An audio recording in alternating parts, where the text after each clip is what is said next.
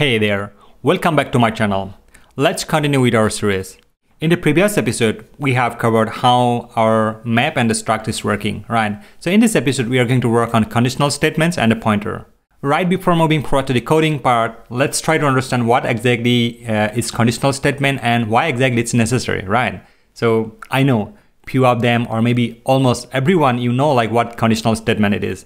But from those audience like who exactly is coming as a kind of new to the programming, for those I'm going to explain like a little bit in a different way. So a conditional statement is a kind of way of evaluating your code, right? Just like while we are putting some input to our program. So based on that specific input, we need to provide some kind of output, right? So then how we can evaluate that, what exactly the input it is. So that specific evaluation is exactly conditional statement. So with the help of conditional statement, we can evaluate it and we can precisely satisfy what exactly the outcome of the program. So this is how it is simply working.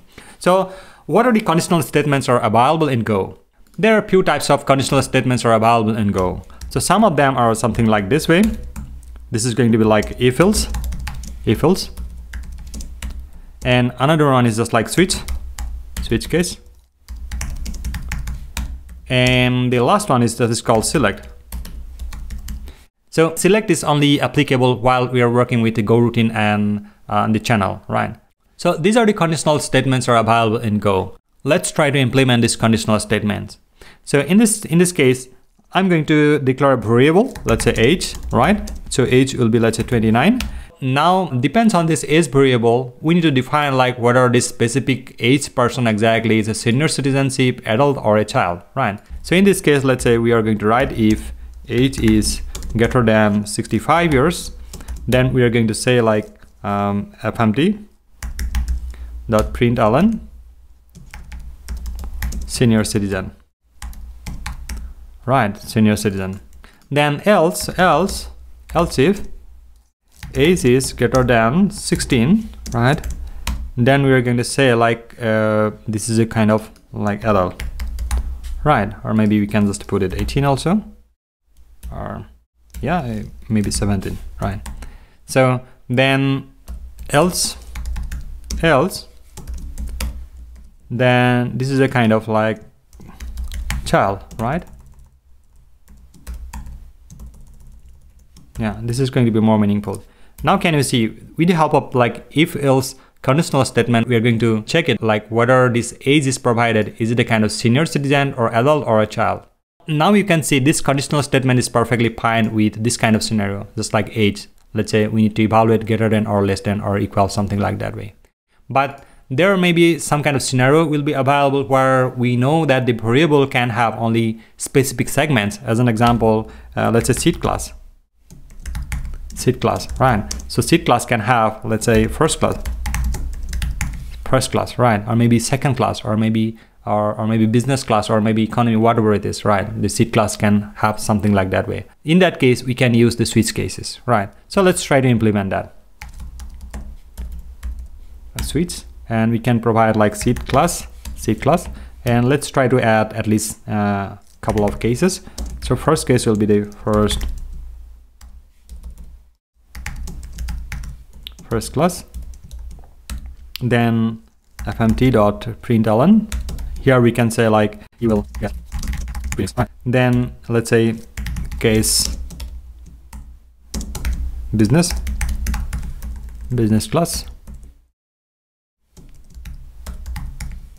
then fmt will be similar, will free drinks, and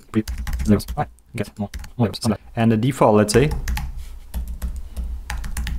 default will be economy. At the time, like let's say you need to pay, right? So this is how we are evaluating the switch cases. So whatever the exact scenario, it will come from that specific variable. Let's say this case maybe it's first class. We know like now this variable only can come this specific two scenarios, or if it is coming like something else, then it will fall back to the default case, right? So you can define something like this way. And while you know this kind of static or maybe this kind of specific use cases you need to cover, then we are using switch case, right? Now let's have a try with this application. So go run main, Now you can see it is saying like adult, and you will get pre-dings because we have assigned a kind of first class right here, right? So if you change this to business class, then it will fall back to this one. And if you put something else, right, then it will fall back to here, right? So this is how exactly the conditional statements are working, right? So this another one is also available that is called select. So I'm not going to jumping into the select because just to understand the select, you need to jump into the go routine and the channels, which is it's pretty premature at this moment for this specific series. So what we are going to do, we are going to cover this select specific conditional statement while we are going to work on the go routine and channels, right? I don't want to make you confused, and I don't want to guide you in a different way at this moment. So let's try to complete the basic stuff first, then we are going to deep dive a little bit on the complex stuff, right? So now let's have a look like what are the loops are available in Go. So in Go, we have only one loop, right? So let's try to implement that one. So it's called for loop, all right? The similar way we are having in another language, let's say for, while, do while, it's everything can be doable here in Go by using for, right? So how we can implement for loop, let's have a look. To do that, we need to declare a variable right here, right? So let's try to declare a variable. This is called my friends, right? And this is going to be like, let's say var my friends. This is going to be string, yeah. It's a kind of slice of the strings, right? And how we can add friends right here. So let's try to implement a kind of for here. For I will be 0, and I less than, let's say 10, then I plus plus, right? Then we can say we are going to create a friend right here. Let's say my new friend will be, we don't care about the name. We are only caring about the index. So how we can assign some kind of like name along with the index. So with the help of helper function, it can be doable, right? So let's try to use that helper function. That is called fmt sprintf, right? So which is exactly used for formatting the string, right? So what string we are going to format? Let's provide it. Let's say friend space. Let's say. And here we are going to provide the index, right? So friend 1, let's say. So in that case, let's provide I here, right? So my new friend is created right there. Let's try to add this new friend to my slice. So in that case, my friends are going to be append. And here my friends, right? Then provide the my new friend, right? So now you can see like we are assigning all these friends to this slice, and let's try to put it out here. This is going to be fmt.println, and here my friends. Cool. Let's try to spin the application now. Now can you see like we are having this to the output from our previous example, but can you see like friends 0, 1, 2, 3 till 9 we have added, right? So we have the 10 specific items we have added just to using this for loop, right? But how we can get it out, like all these things we need to display, right? So we don't want like this specific line here. This is fine, like this is displaying inside the array, but we don't want that. We want that like one friend can display on one single line. So how we can do that? So with the help of for loop, again we can do that. So let's going to remove this one. How we can do that? So let's try to implement another type of a for loop in order to iterate through all the indexes, all the values from our slice, right? So in that case, let's say for, right? So first value will be like our key and value, right? And in that case, you can say this is not going to be like key, this is going to be index, you can say, right? Whatever the name you can put, it's gonna work, right? And after that, we need to provide a kind of range of what? Range of exactly my slice, right? So in that case, my friends. So now let's try to print it out all this stuff, right? So what we can do, fmt dot println, let's say println, where I'm gonna put like index and value. Now let's try to spin the server, right? So can you see now it is coming correctly, right? So this print 0, 1, 2, 3 till 9, right? This is how exactly it's gonna work. Now this is the way we can just iterate through all the collections. But what if we need to run certain infinite loop, or maybe that specific loop is going to be over while we're having certain condition. Let's say in this case, I'm going to declare something like is over. Let's say is over going to be 0. Let's say, right? And in that case, we're going to run a kind of loop here for, right? For if, let's say, is over is greater than 99, then it will be returned from here, right? Then we can say is over will be plus plus. So now you can see like we need to execute certain things, and but we just want to come out from that specific loop once that condition is over here, right? So in that case, we can do something like this way. So let's have right here, and we're going to run this application. Can you see now it is coming from here, right? But we don't know like whether it is over or not. So let's try to put something like some log maybe fmt.println like over is over. Then let's say here we're going to put a kind of like it's really over.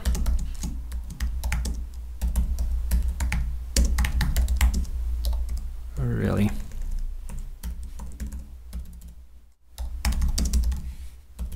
It's really over now, right? Can you see now it is just spinning from here, like how we are working with like do while or similar kind of loop, and when it's reaching to that specific things, like it is saying like it's really over, it's exited from here. Another way, if you wish to run it infinitely, because in Go, this is certainly many cases we are running the infinite loop also while we are listening to something, some specific socket or something like that way. Then we are simply putting like this way here, right? So let's say I am listening. I'm listening till server alive, right? So if you're going to run this application, right? So it is not going to be over at all, right? It will going to listen for infinite loop, right? So let's try to exit this application at this moment. And this is how we are implementing the loop as well as. Perfect. So now it's time to move forward to the pointer part, right? So how the pointer thing's gonna work, that is, we will check it out, right? So what I'm gonna do, I'm gonna remove all these things from here, right? Let's try to remove it. What is exactly the pointer? A pointer is a kind of variable that holds memory address, right? And I know a lot of people say pointer concept is very complicated, but in my opinion, it's not exactly. Pointer is self-explanatory, right? So you are pointing to something, right? You said like, this is not with me, this is with someone else, all right? You are just pointing. Pointer are used indirectly to refer a variable, often used for a more efficient of memory management. That means like you have already declared something, you have already stored something in the memory, all right? You no need to again to create and again to occupy that specific memory. So in that case, this pointer is gonna work, right? As an example, let's say Jay, all right? Jay has something, right? Jay has a kind of like, maybe a kind of laptop, right? Then another person is coming, like, there's a kind of guest is coming to Jai's home.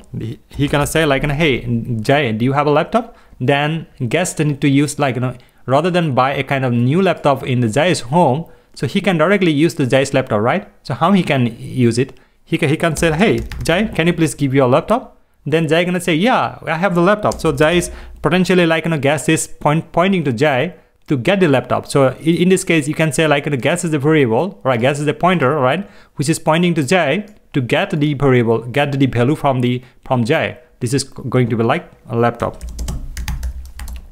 You have a kind of guest in your home, and he need a kind of laptop, so he need to refer to you. He need to point to you something, right? Rather than he is going to market and buy a laptop to use in Jai's home, right? While he will be leaving Jai's home, then he need to leave the laptop right there, right? So this is going to be too complicated. But rather than, you can think of it like Jai is a kind of variable, right? And Jai is a kind of variable. It is holding a value that is called laptop, and new variable is coming to the picture. Let's say guest is coming to Jai's home, and the guest says, I need that laptop. Then he cannot directly access that laptop. Rather than occupy a new memory, he gonna say like, hey Jai, please can I borrow your laptop? His guest is like pointing to Jai to get the laptop. So let's try to implement these things like in real life. Let's say I'm gonna say like maybe Jai, J has a kind of like, laptop, let's say. Laptop, right? Then let's say fmt. I'm often using log, so that's why actually by habit it's always coming as a kind of log println or something like that way. But let's try to use the fmt, and I'm gonna say like println j. If you're gonna run this one, then you're supposed to see like only laptop, right? So it says laptop, right? But now I'm going to declare another variable just for pointer, all right? Let's say per guest. Guest is a kind of pointer, and what exactly the pointer type? It will be a kind of string. As I said in the previous tutorial, like pointer can be anything, any type. Just like it may be string, it may be array, it may be basic type, or it may be composite type as well. So in this case, we need a kind of string, right? So now if you're going to print it out like fmt and println, say guest, and if you run the application, then you're supposed to see nil, right? Nil. Right, because this right now, this specific guest exactly, it is not pointing to anything, right? So what we can do, now we are saying like guest, hey guest, can you please use J's laptop? Then how we can assign it, right? So let's go here, and we can say like guest used, guest will be use of the address of J. Yeah. So now if you're going to run this stuff, the guest will be having the access of the laptop. So what exactly this ampersand symbol is saying? Like ampersand symbol, it is like, saying please use that specific reference, like, to gain the address of the J. While we are declaring a variable, right? Then it is holding a memory address, right? So some kind of address. So as an example, we are just defining some numbers, right? So that specific address exactly, and this variable is occupying, right? So while we are accessing that specific variable address, right, by something like this way, right? So it is simply saying like, hey, guest, please use like J's memory address, right? So at least you can get the laptop there, right? So now if you're going to run the application, something like this way, all right? Now you can see it is gaining this specific memory address, right? So you can check it out, like how we can check this memory address right here. Let's say if you run this one here, right, by this println.j address, then you can see right now you can see both the address are pretty much same. Can you see? So we are having this J memory address here, and here we have the guest and guest memory address here. So in that case, let's try to put a kind of star right here to see right here in the second line here, it said laptop. Can you see laptop? So this is how exactly it's gonna work. This is not too complicated concept, right? So we have a kind of variable that is called J, and J variable is holding up some kind of memory address. As an example, let's try to copy this memory address here. So this is going to be a precise number, right? This is the memory address, and we are declaring a kind of pointer here at this moment, and that pointer will be initially having nil, right? This is a kind of, it doesn't have a memory address. But here what we are saying, like this pointer is going to assign the same memory address of J variable. So that means while our guest is need to access it, all right, then guest will be pointing to that specific variable value only. And how we can get the value? By using a star, right? So this is how the whole pointer concept is gonna work, right? So in the next episode, what we are going to do, we are going to work on our functions and the receiver function, right? So these are the most essential part where we'll be writing some kind of actual code for our application. All right, then I'm gonna take a break right here. Then see you in the next episode. Bye-bye.